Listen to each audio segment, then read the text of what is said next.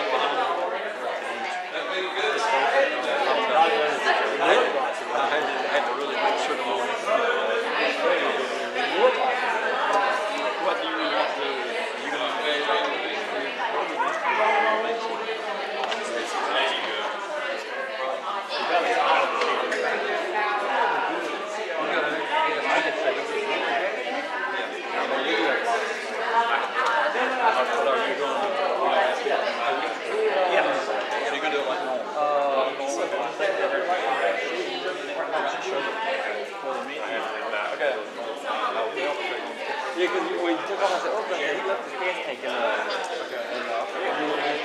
He's sitting right there. I was close.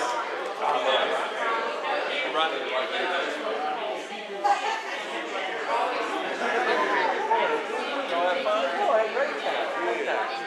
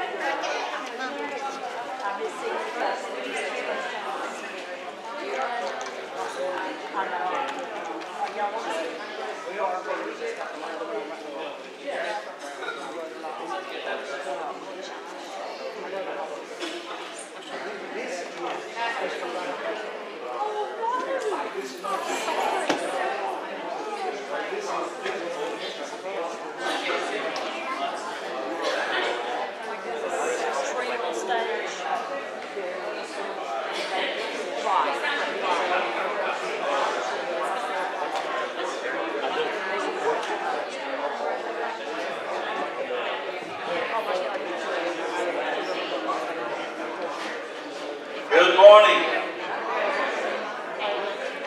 Now, y'all didn't eat that much candy last night. Come on, y'all got to wake up. Good morning. Welcome to Athens Chapel, place of second chance and new beginnings. I'm excited. You're excited to be here this morning. We want to welcome all those on Facebook, online, watching with us as well. We're all here together, the church family, whether you're here or there. We're all excited to be here to praise our God this morning and to listen to His Word.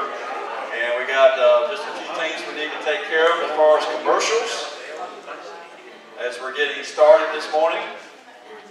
I want to remind you that tonight we have moved up our gathering from our Wednesday to tonight, and we've done that so that we can have an opportunity as a church family to pray for our election on Tuesday. So we want to come together, all that will, and come out tonight at 6 o'clock, and we're going to have a short couple, probably songs of praise, and then we'll just have time for you to pray if you like to. If you don't have to, but we're just going to agree together to pray for God's will to be done. And so we want to encourage everybody to come out and have a time of prayer together tonight as a church family at 6 o'clock. Also, some other things coming up that you need to be aware of. On Saturday, November the 14th, I believe, David is having for the youth their drive-in movie night, and that's at 5 o'clock, and that's their, what is it called, box? What's it called? Drive-in box, yeah, whatever. If you got kids, you know, put them in a box, bring them out here, watch a movie. Why can't they? It'll be good. It'll all be good. Have some popcorn, they won't care. Give them a little candy, whatever you make. So just bring them on. Also on the 15th, that we are having our Christmas parade in Bath again this year, and we like to put a float in because it's an opportunity to have a little witness for the community. So David is going to have a Christmas float meeting at 4:30 on Sunday the 15th, and he's going to do a little ice cream float to entice you to come out and work on the float. Hope you catch the connection there. And I know that a lot of you are very artistic and talented in those areas, so please come out and support and help David, because Chris and the elders put it all on him. So, right? Amen. Amen. There you go. He volunteered, my recollection. Yeah, that's He right. was voluntold, Randy. Yeah, he was voluntold, that's right. So, also we got our annual Thanksgiving meals coming up, and John Scott wants to say something about that. You know, last week we had homecoming. How many of you enjoyed homecoming? I did too. It sure was good. Sure was good to be in the fellowship hall with all those folks out there again, and us finally getting together.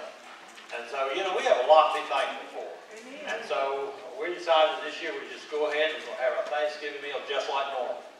That's what we had before. Everybody bring their favorite dish. There's a sign-up sheet in the back for those who want to fix something, and there's also a sign-up sheet for those that are coming. So we just know how to, you know, line things up.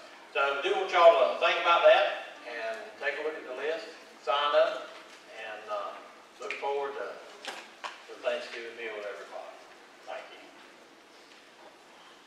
All right, that's great. And that just happens to be on Yvonne and my anniversary for that night, so we'll celebrate together. Right? It's a cheap date, honey. What can I tell you? After 47 years, I can get away with it. Right? All right, also, and y'all know the calendar flipped over today. It's November, and you know, guess what? We're talking about holiday stuff. Isn't that crazy? Guess what? It's 7 weeks to Christmas. And one of the things we try to do here is to encourage the kids through the shoebox ministry that we do. And Phyllis has something she wants to say about our shoebox ministry. Yes, I have a bulletin board up in the back with all the information. I've got you back there at the church. I've got the sign up, brochures to go with it, and I can explain it to you. So see me after church. There you go. All right, we're excited for that. And I think there's also a Red Cross drive. I don't have the bulletin coming up at the end of November as well, so don't forget. 23rd, there you go. Okay.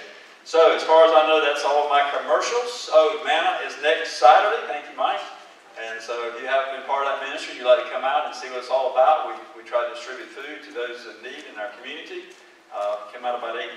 We're usually wrapping up around 10:30 or so. So a couple hours of time, you will be totally blessed to be here to help distribute food to the people that need it. So that is next Saturday. That's the first Saturday of every month. That's when we do that. Okay. Any other commercials that I might have forgotten? All right. If you will stand as we prepare to enter our time of singing songs and lifting our voices up in worship. I want to read you two passages from Psalm 28 and Psalm 30 to get our heart prepared this morning to lift up our voices. Blessed be the Lord, because he has heard the voice of my supplication. The Lord is my strength and my shield. My heart trusts in him, and I am helped. Therefore my heart exalts. You have turned from me my mourning into dancing, and you have loosened my sackcloth and girded me with gladness, that my soul may sing praises to you and not be silent. O Lord my God, I will give thanks to you forever. Let us lift our voices this morning and give thanks to the God that blesses us every day.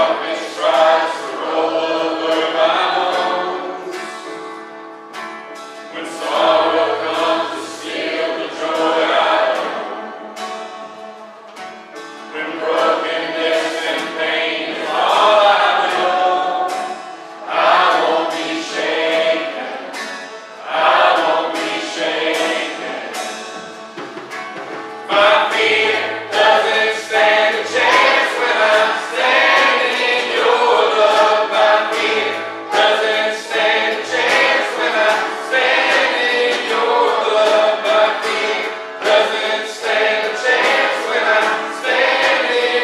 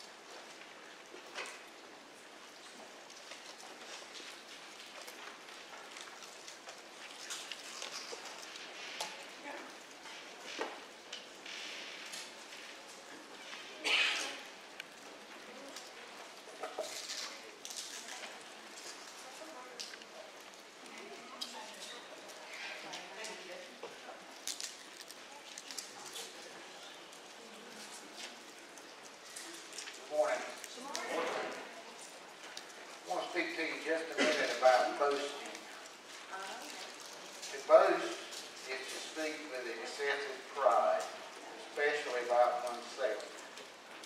Self-centered boasting about intellect, wealth, past accomplishments, personal achievements. It's easy to attach these things to one's self-worth on these earthbound things. On what basis are such boasts short-sighted and foolish? How about this? I was created to glorify God, but see how smart I am. I have willfully rebelled against the King of Kings, but see my great wealth.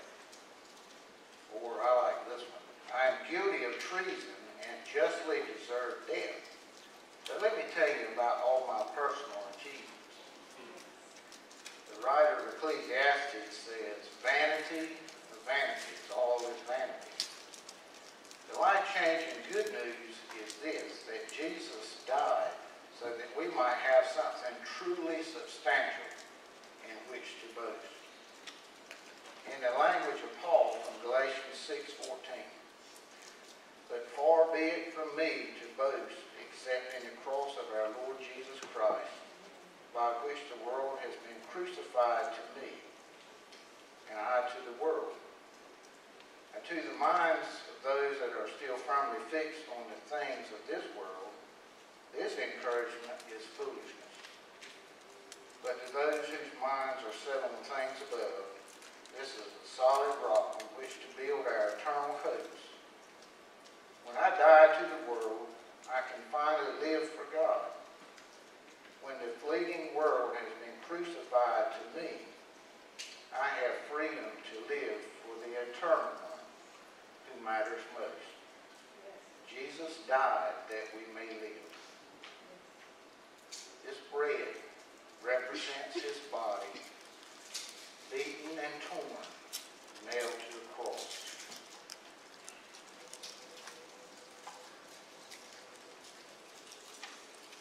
This juice represents his blood that was shed for our sins.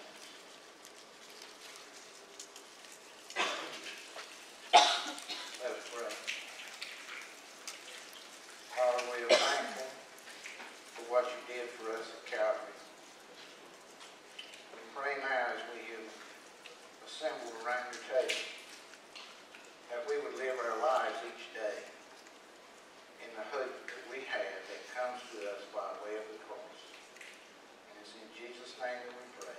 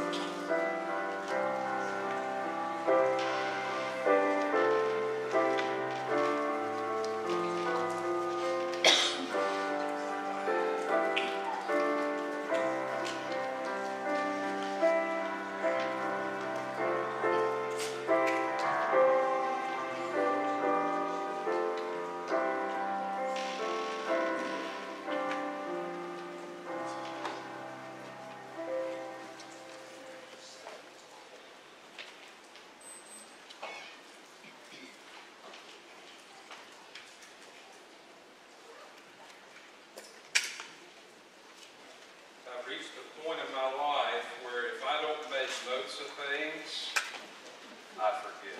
Have you been there? Even if it's 5 minutes from now, I'll forget. So I'm making a note right now so I need to remember. No hurry. Right? Let's pray. Lord Jesus, we all have come here this morning with different things on our minds, different things in our hearts. And what we've tried to do today so far is to set those things aside as best we can to focus on you. Because you're worthy of all of our worship, our praise, our adoration, and our obedience. And as we dive into your word this morning, we pray that you would speak to us. Help us to hear your voice. Lord, I ask you to help me get out of the way so that you can talk to your people. Lord, there's something that we need to change. There's something that we need to do. That we pray that you would speak to us through your word today. We pray in Christ's name. Everybody say it. I heard about the representative of a gas company who called the church secretary and said, we need to send a serviceman out to light the gas pilots and adjust the furnace, make sure your system's ready to go for the season. And the secretary said, well, I better meet the workman when he comes or he will never get the furnace going. Well, the gas company rep insisted that this person is well trained and they'll have no trouble getting all that stuff working, that they do it for a living, they're professionals. And the church secretary said, you don't understand. When your man tries to adjust the furnace, he'll go out of his mind. The thermostat in front of the sanctuary is not hooked up. We leave it up there for the people who constantly want to change the temperature in the sanctuary. The real thermostat is hidden and only I know where it is. Now, how many of us would like to have a fake thermostat in our house? The secretary knew where the real thermostat was. Warren Wiersbe said, when God permits his children to go through the furnace, he keeps his eye on the clock and his hand on the thermostat. That's another way of saying that even when you go through the fires of this life, you are not out of his hand. He is still on the throne. He still has you. Our sermon text this morning is one of the best known stories from the Bible. If you'll turn in your Bible to Daniel chapter 3. It's the story of three friends who find themselves getting thrown into a fiery furnace. Now, how did they get there? The very same situation the devil used to tempt them and try to destroy those guys, God used to test and grow their faith. And if your faith can't be tested, then your faith can't be trusted. As we look at the faith of these three friends, it will help us examine our own faith and see where we stand with God. So as the story opens in Daniel chapter 3, we see that a devoted faith stands when others bow. Daniel 2 ends with the interpretation of King Nebuchadnezzar's dream. And you remember he saw a statue in a dream, and the head of the statue was made of what? Nobody was paying attention. Gold, right? And the head of the statue was made of gold, and it was a representation in the dream that God gave this vision. It was representing who? King Nebuchadnezzar, okay? And so now, we don't know how long it's been since he had that dream and it was interpreted, but now the king is building this huge idol, this statue. Daniel is serving in Babylon in the capital in the king's court, but the others, Shadrach, Meshach, and Abednego are promoted to leadership out in the kingdom. And as we pick up in chapter 3, Nebuchadnezzar's dream statue has now become a reality. It may have been months, it may have been 20 years later, we're not sure, but this is what happened in verse 1. Nebuchadnezzar the king made an image of gold, the height of which was 60 cubits, and its width 6 cubits. It's huge. It's very tall and very slender, okay? But it's just very, very, very, very tall. He set it up on the plain of Dura in the province of Babylon. Then Nebuchadnezzar the king sent word to assemble the satraps, the prefects and the governors, the counselors, the treasurers, the judges, the magistrates, all the rulers of the provinces, to come to the dedication of the image that Nebuchadnezzar the king set up. Then all these people, I'm not going to run through the list of all they were, they came and they stood before the image Nebuchadnezzar had set up. Then the herald loudly proclaimed, to you the command is given, O peoples, nations, men of every language, that at the moment you hear the sound of the horn, the flute, the lyre, the trigon, the psaltery, the bagpipe, and all kinds of music, when the concert starts, you are to fall down and worship the golden image that Nebuchadnezzar the king has set up. But whoever does not fall down and worship shall immediately be cast in the midst of a furnace of blazing fire. So the music starts, and what does everybody do? When the music starts, everybody bows down. But some of the Chaldeans who are on their knees worshiping their king's idol look over and they see these three Jewish young men who aren't bowing down. And so they run to the king and report, trying to get him in trouble. It kind of reminds me of, I picture people trying to report you to the governor for not wearing a mask in Walmart, right? It's kind of the image that I got. But in verse 12, there are certain Jews whom you have appointed over the administration of the province of Babylon, named Shadrach, Meshach, and Abednego. These men, O king, have disregarded you. They do not serve your gods or worship the golden image which you have set up. Now these three friends, heard the command of the king. It was clear, bow and worship or die. And when the music starts and everybody bows, they stand. Even though everybody else bows, they stand. When you are tempted to compromise for comfort, don't be afraid to stand. What is this statue? It's an idol to man's pride.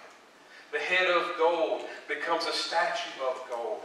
Nebuchadnezzar's accomplishments, his riches, his wealth, his control of everybody else. I can make you do what I want you to do. I can make you worship who and what I want you to worship. And if you want to live in my kingdom, then you're going to obey me. You're going to go with the flow. You're going to worship my idols, join my religion. You're going to do the same thing everybody else is doing. Where was the statue built? Babylon? There was something else that happened in that same region many, many, many years earlier. I believe it's recorded in Genesis 11. There was this tower that was built, the Tower of Babylon. And what was that tower? It was mankind joined together in unity, lifting up a tower to really show off the greatness of man. That man can create something so tall, we can reach to the heavens where God is. God destroyed that tower, didn't he? And spread people out over the globe. But in the same place, Nebuchadnezzar builds this golden idol high into the sky to idolize his own power, man's achievement. And if you don't conform, if you don't do what I say, you're going to be thrown in the fire. What would you have done in that situation? It would have been so easy for those guys to find an excuse to bow, wouldn't it? Isn't that what we do? We look for excuses to bow down, to compromise. Everybody else is doing it.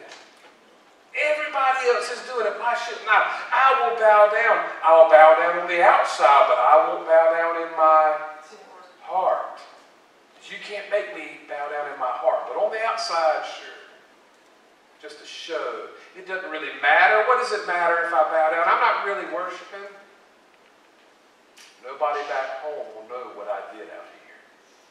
So it doesn't really matter because what happens in Vegas, what happens in Greenville, what happens in Raleigh, right?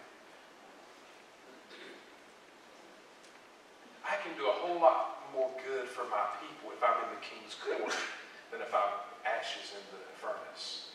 So God would want me to bow down now so that I can help his people. We want to rationalize. I got to hear these guys rationalizing why they should bow. But true faith doesn't look for loopholes, does it? You obey God when he speaks. It was enough for these guys to know the first two commandments of the Bible. Of the 10 commandments, what's the first commandment? No other gods before me.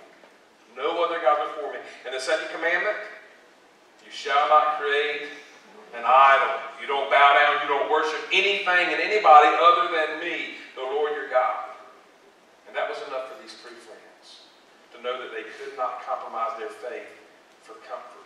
They couldn't excuse this idea of bowing down. Now, that same type of temptation is with us today, to bow down.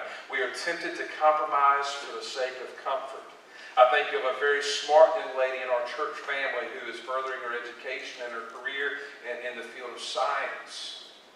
And as she goes on in the course of her career, there are going to be professors and colleagues and employers at the university level who are going to expect her to compromise her beliefs in God and his creation of this universe if she wants to be taken seriously and if she wants promotion, if she wants a position. She's going to have to take a stand. And it's not always going to be easy, folks. Because the temptation is to be quiet and go with the program just like everybody else. And then I can do good later for God. I think of the grandparents who desperately want to spend time with their grandchildren, but they know if they say anything about the sinful lifestyle of their child, then they're not going to be able to see their grandkids. And there's a temptation to compromise. I just won't say anything because I want to see my grandkids. If you listen to big media, listen to Hollywood, listen to academia, you see a politically correct view on marriage and sexuality and climate change and fossil fuels and abortion and race relations and politics. And if you don't agree with the position of the elites in all of these spheres of influence, then you are going to be thrown into the fire. Your social media accounts will be taken down. Ooh, that's a nightmare. It actually is kind of tough. You lose some influence, you lose relationships. If you don't agree with their positions, you could lose your job. If you don't agree with their positions, if you say the wrong things you could lose relationships, you could lose your business. You could lose your freedom or even your life, the way things seem to be headed. And I know some of you thinking right now, preacher, it's not going to happen here. That's an exaggeration, right? We could never get to a place in America where you could lose your freedom or your life just because you believe in Jesus and you stand up for Jesus. That'll never happen. You can tell that to my brothers and sisters in China. You tell it to them. In 2018, the Chinese Communist government admitted that there were 44 million Christians in China. The actual number is higher than that, probably closer to 60 million. And as the Word of God has flourished, more and more people coming to Christ in that country, the government has begun to crack down more and more on the church. And they're trying to actually, instead of eradicate it, gain control of the church and influence what they do and what they say and what they believe. The ones that they allow to stay open. I read an article from last year that talked about the Early Rain Covenant Church. The Communist Party closed that church, removed the cross from the place they were meeting. They arrested the preacher and his wife and over 100 church members. The preacher's name was Wang Yi, and his wife they charged with inciting subversion, which could carry 15 years in prison.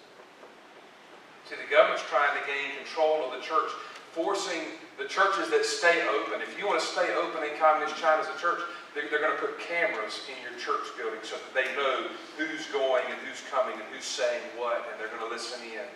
And they're actually changing translations of the Bible to say what the state thinks the Bible should say. They're trying to gain control. Now that's happening to our brothers and sisters in China, and you're like, well, that could never happen here. But I get nervous when I hear members of one of the two major political parties in our country declaring themselves to be Democratic, Socialist, or Communist. And I'm concerned when I read statements in news articles like this one from 2019. More than a third of millennials in the U.S. now approve of communism, while the popularity of capitalism has plummeted since 2018, according to YouGov polling. And I saw numbers like that in more than one source.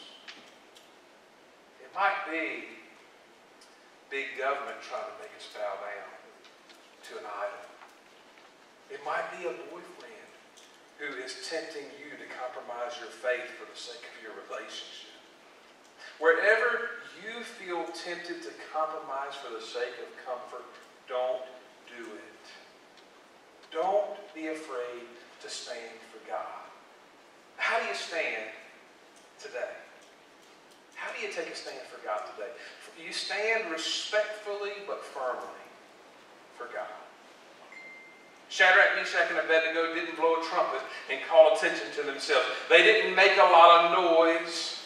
They weren't looking for a fight. They didn't run from it either. They were told, you bow down to this idol or you're dead, and they simply stood. Not going to do it. They stood because they had a thus saith the Lord. How might we take a respectful but firm stand today? It could be as simple as saying no to temptation. Remember the DARE program when some of us were young people, dare to keep kids off drugs, and then others said, just say no. You know, you you could be told, hey, you've got to do this, and you know that's not what God wants you to do, and you just say, no, that's a wonderful thing. Right? Say no to the devil. Say no to the temptations.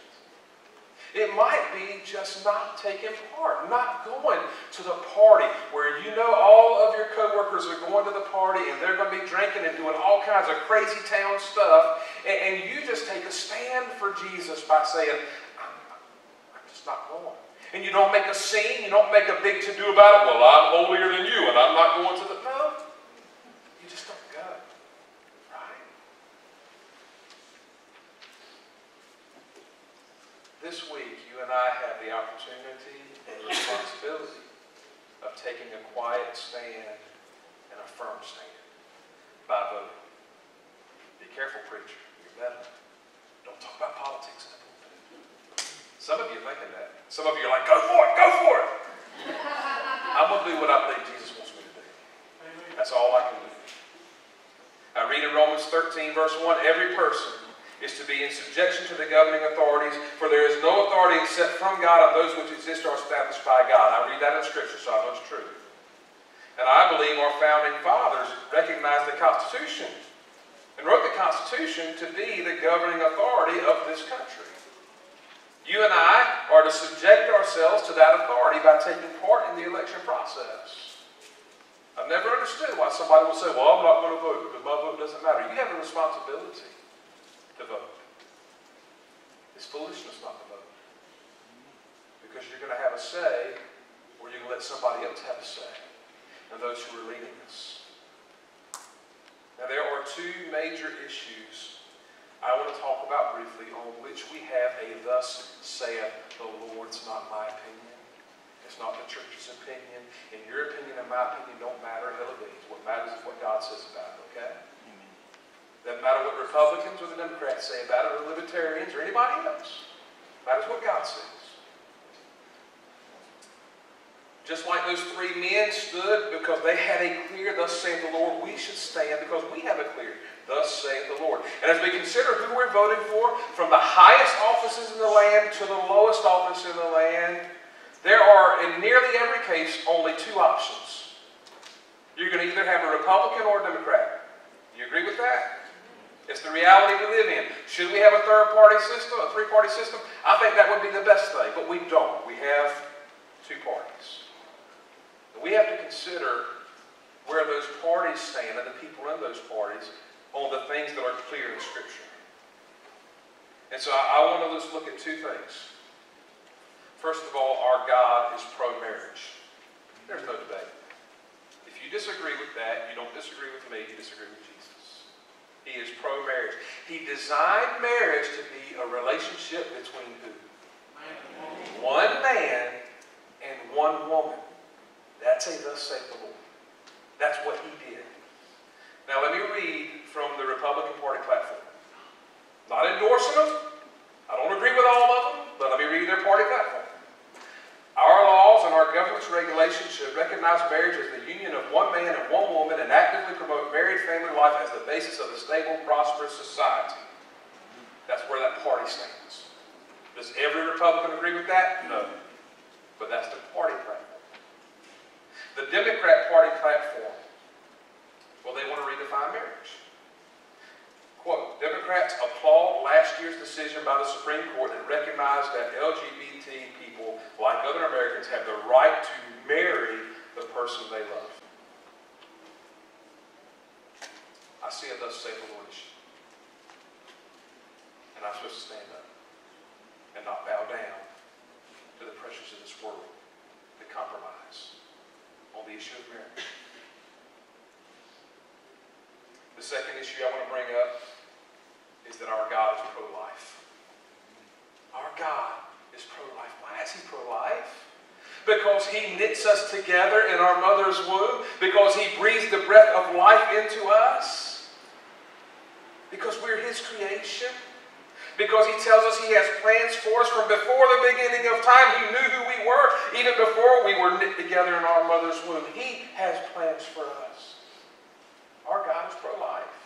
The Republican Party platform, quote, we're proud vowed to stand up for the rights of the unborn and believed that all Americans had an unalienable right to life, as stated in the Declaration of Independence. We affirm the dignity of women by protecting the sanctity of human life.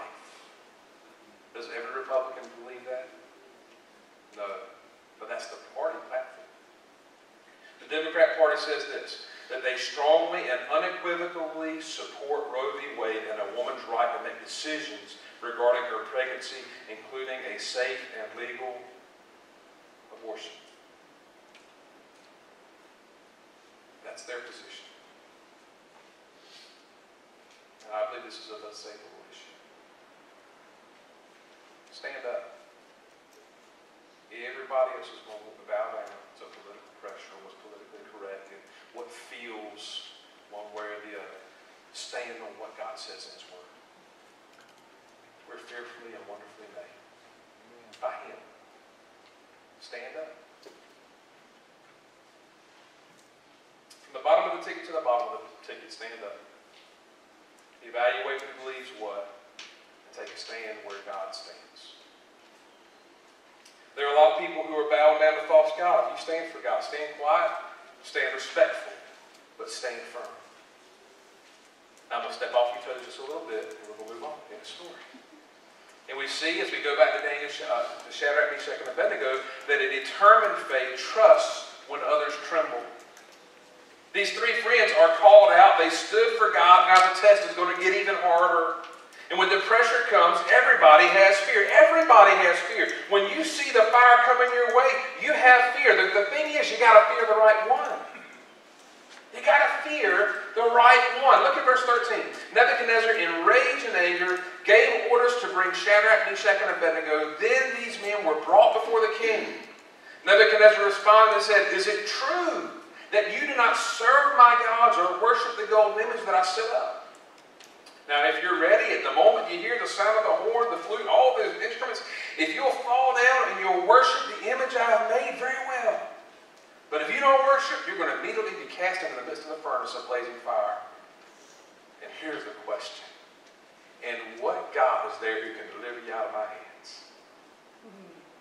Wow. They're singled out. They're given a second chance.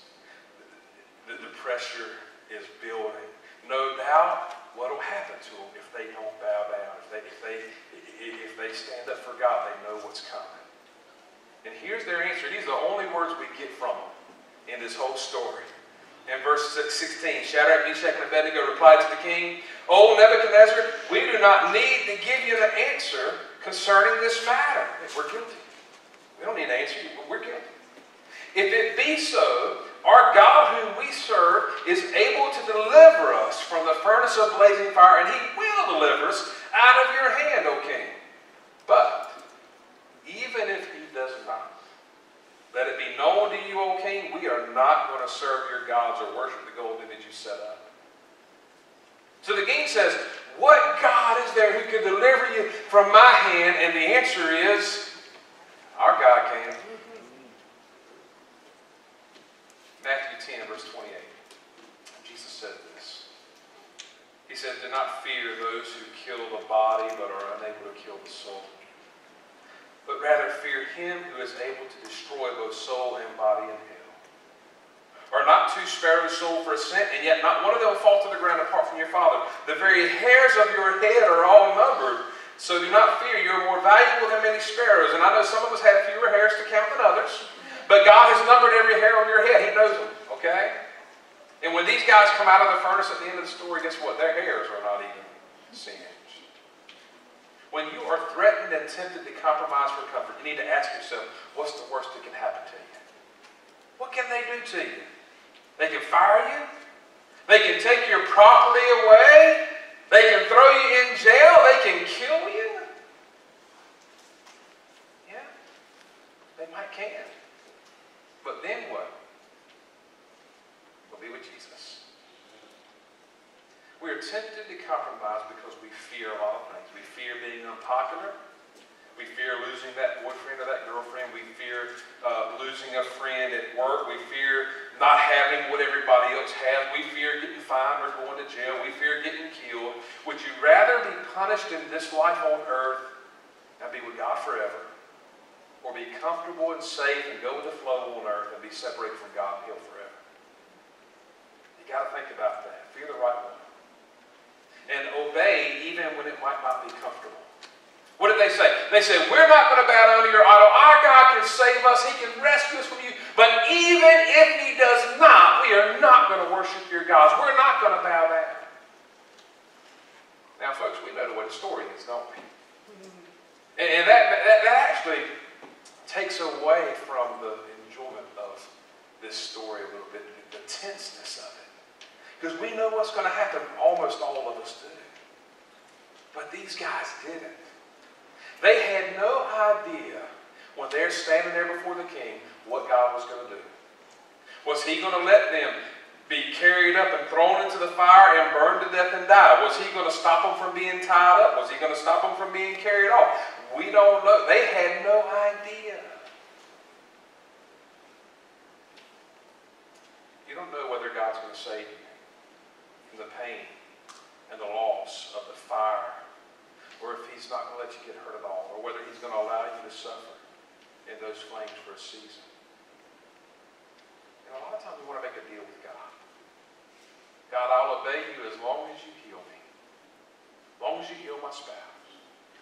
God, I'll obey you as long as you save my marriage. I'll obey you, God, as long as you let me keep my good job. I'll obey you. I'll serve you as long as you give me plenty of money and security and comfort. I'll serve you. Real faith doesn't try to make a deal with God, does it? Real faith says, God, I will obey you even if my loved one dies. I will obey you even if no healing comes in this life. Even if I lose my job or the relationship or my child, I will obey you even if I get thrown into the fire and it hurts more than I can bear. I'll obey you. And when you have that kind of faith, a dedicated faith, Jesus is right there with you. The dedicated faith is delivered through the fire. When you stand for Jesus, you're going to be thrown into the fire at some point. In verse 19, look what he says. Nebuchadnezzar was filled with wrath. His facial expression was altered toward these guys. He answered by giving orders to heat the furnace 7 times more than it was usually heated. So they're blowing the bellows even harder, getting more air in there so that the flames are just getting so intense. He commanded certain valiant warriors who were in his army to tie up Shadrach, Meshach, and Abednego in order to cast them into the furnace of blazing fire. These men were tied up in their trousers, their coats, their caps, and their outer clothes. Their other clothes were cast into the midst of the furnace of blazing fire. For this reason, because the king's command was urgent, the furnace had been made extremely hot. The flames of the fire slew those men who carried up Shadrach, Meshach, and Abednego. But these 3 men fell into the midst of the furnace of blazing fire, still tied up. Can you imagine the way they felt as they're tied up and they're picked up and they're carried toward the furnace? I can just picture this conversation going on in their brain. All right, Lord, any moment now. Okay, we're being tied up. Oh, Lord, any moment you can just show up and kill our enemies and show them how great you are. Okay, and now we're being picked up. We're being carried. Oh, this is good, God. Now you're going to stop all these guys and everybody's going to see how great you are. And we're getting mighty close and the guys around us are starting to sweat. And Lord, any moment now. And I can hear them screaming as they're being thrown. Really, I can. Because even when you have faith and you're standing for God, are you still scared? Yeah, there's just something natural there. The flames, you know they're going to burn you up. But they don't. They don't. See, God didn't stop them from being bound and carried. He didn't stop them from being thrown into the fire. And I'm reminded of Abraham up on the top of the mountain with his son Isaac, his loved son underneath him. And he's got the knife raised about to kill his son because God said, sacrifice your son for me, your only son whom you love. And so he raises the knife, and just before the killing stroke, when it's getting ready to come down, what does God do? Hold up. Hold up. You've shown me your faith. That's what's going on here. It's a trial by fire, an opportunity for them to grow in their faith. So even as they're carried up, even as they're being thrown in, they're still not doing what? Bowing. They're not bowing down. They're not compromising. And in the fire, they get closer to Jesus than anywhere else. Look at verse 24. Nebuchadnezzar the king was astounded and stood up in haste. He said to his high officials, "Was it not 3 men we cast bound into the midst of the fire?" They replied to the king, "Certainly, O king." He said, "Look, I see 4 men loosed and walking about in the midst of the fire without harm. And the appearance of the 4th is like a son of the gods." Now, there are a lot of people who say that that 4th man in the fire was an angel who God sent to rescue him, but there's a whole lot of us who don't believe that.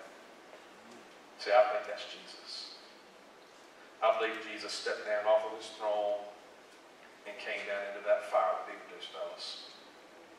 The ropes that bound them are burned up, and they're walking around with Jesus in the flames.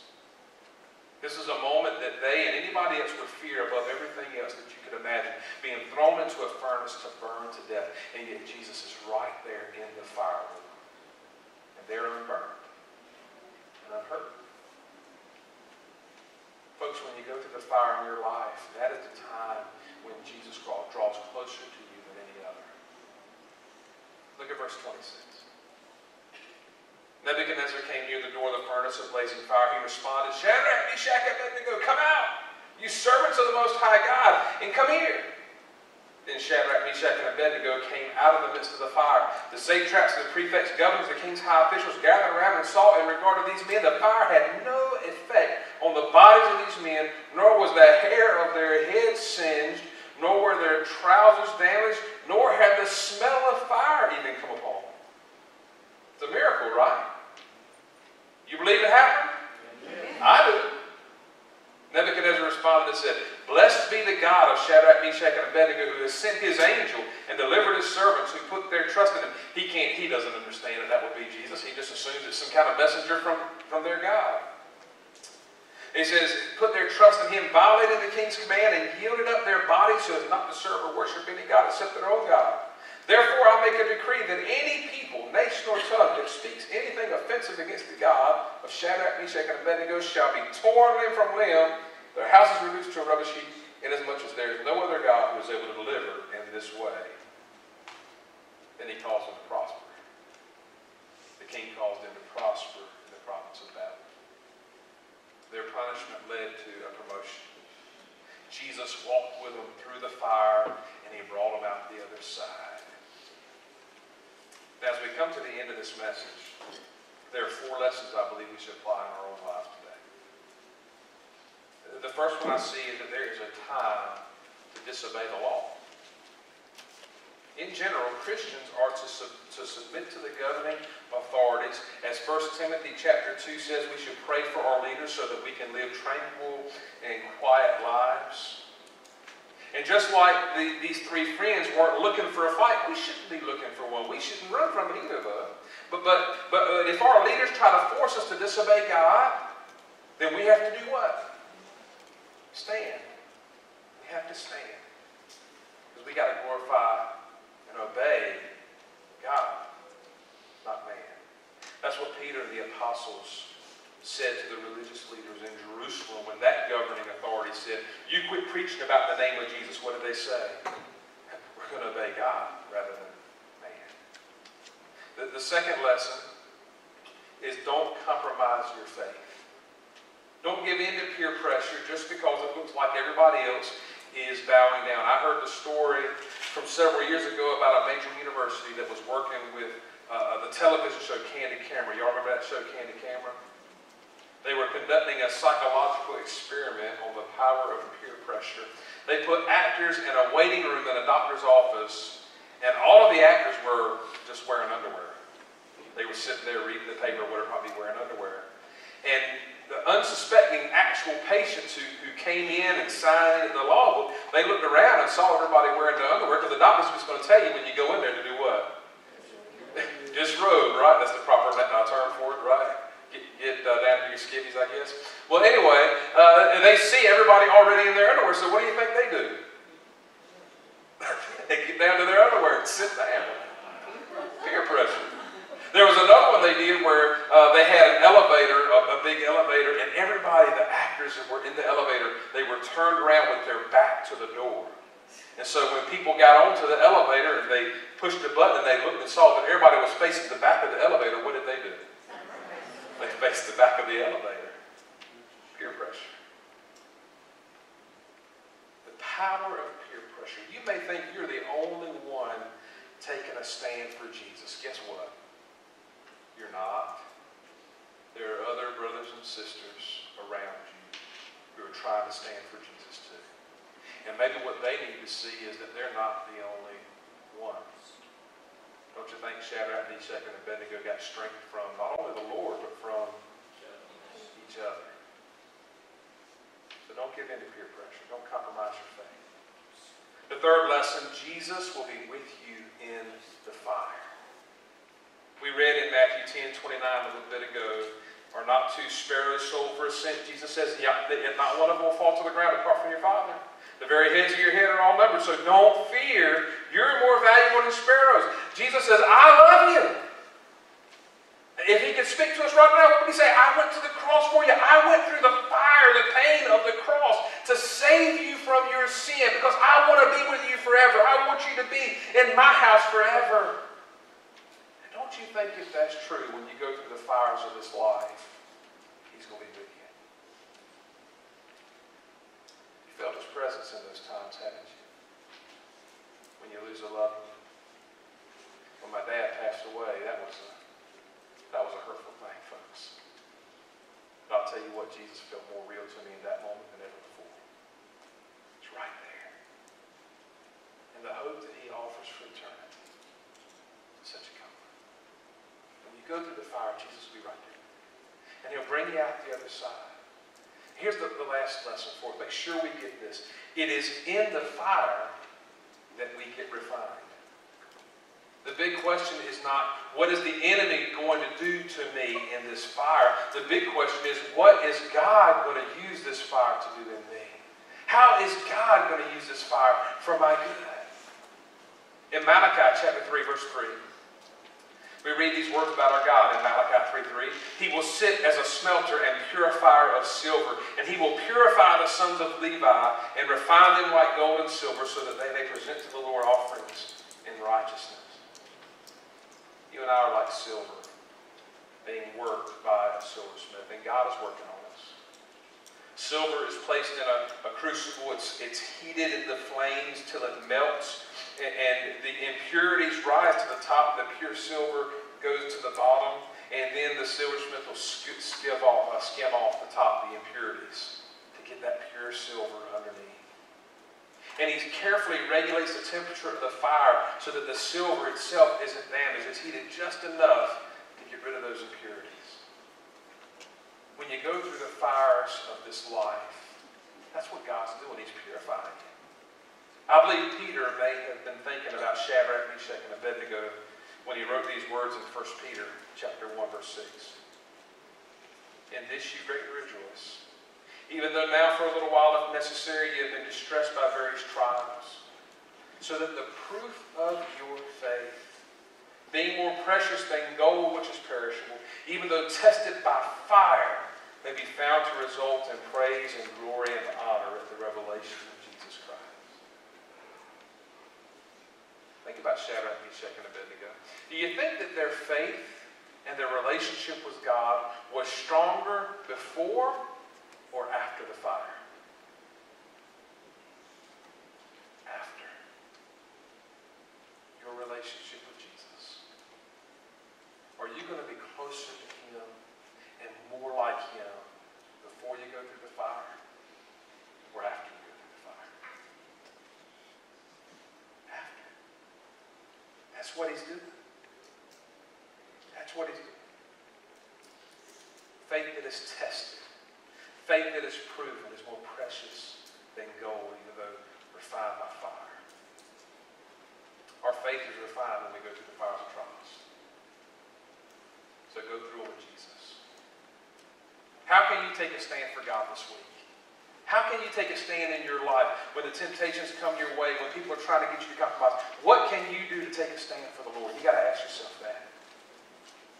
And ask the Lord to help you see where you've already compromised, where you've already bowed down, where you need to stand up. Let's pray.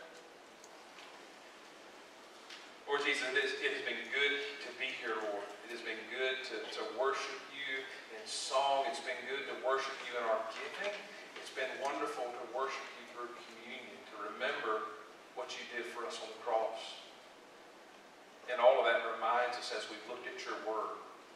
you're with us in the midst of the fire. Lord, there's nothing the enemy can throw our way. There's nothing this world can throw our way. Politicians can throw our way. There's nothing our bosses at work or girlfriends or boyfriends or neighbors or family. There's nothing anybody can throw our way that's too great for you. You've called us to stand for you. And Lord, you've promised to be with us through the fire that we may face. So we pray that you would help us to stand. Help us to stand for you. Keep our eyes on you in the midst of the fire. We pray in Jesus' name. Amen. We're going to stand right now and sing a hymn of decision. If you've never accepted Jesus as your Savior, right now is the time to do it. Don't wait for next week's invitation. The invitation is given right now. The Lord wants you to be a part of His family, to be saved, to have your sins washed away. If you've not done that, take care of it today. Won't you come as we sing?